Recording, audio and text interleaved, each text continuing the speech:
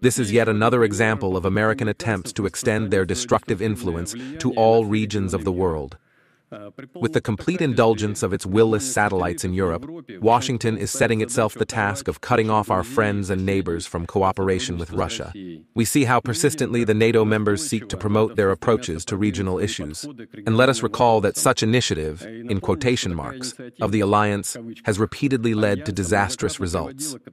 It is worth recalling the Balkans, Afghanistan, Libya, and Iraq. Such experience of destroying statehood in the South Caucasus, as well as nowhere else in the world, is not in demand, I assure you. The invitations to the aforementioned summit of a vast circle of close alleged partners of the alliance are intended to demonstrate maximum support for NATO in the Jubilee year of the organization.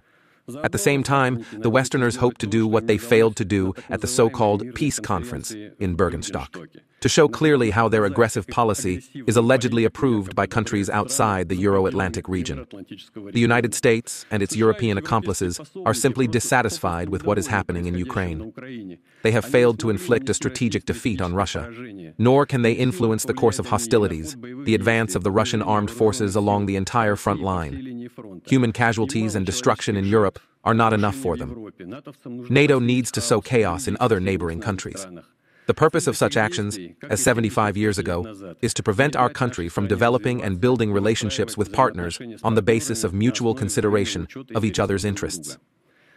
This is especially clear from the example of Armenia.